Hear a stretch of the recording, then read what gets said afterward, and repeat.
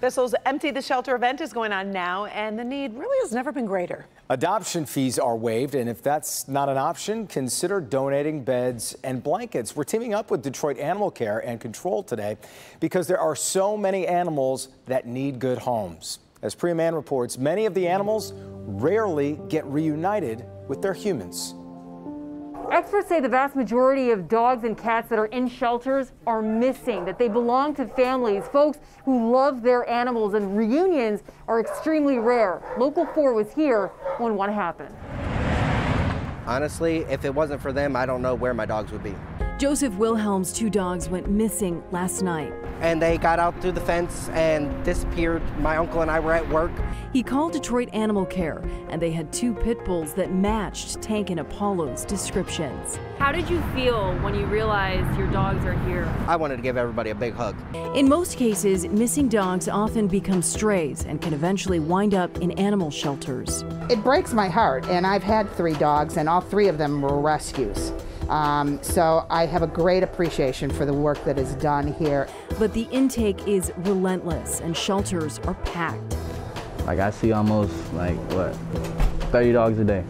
Literally almost 30 dogs a day. Bissell's Empty the Shelter event is happening right now. Adoption fees are waived in the hopes more of these amazing animals will find forever homes. Those rare moments where we are able to get the dogs back to their humans is an amazing thing. So I just want to thank y'all from the bottom of my heart. This was the moment Joseph had been waiting for. Tank and Apollo are going home, easing the burden on resources that are already stretched thin. If you have a missing pet or you'd like to donate or adopt, you're urged to do it today. We have information on clickondetroit.com. In Detroit, I'm Priya Mann, Local 4. And now's the time if you're thinking about adding a furry friend to your family. For donations, they're taking, like we said, blankets and dog beds. The Empty the Shelters event goes through December 20th. And I can tell you, when it comes to the adoption, especially adult dogs, I did a story years ago on this, and it planted it in my head. If I ever wanted a dog, I really couldn't handle a puppy. Right. And the adult dogs just, they sit there, and their fate is really a dark one when they get left there. Your pup is a stray from Detroit. That's right. She was found on the streets of Detroit, rescued her.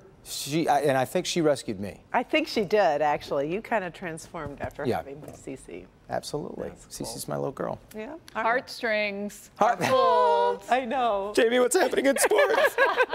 Can't talk about it. Well, you might cry because the Lions have more injury news. Oh, man. Yeah.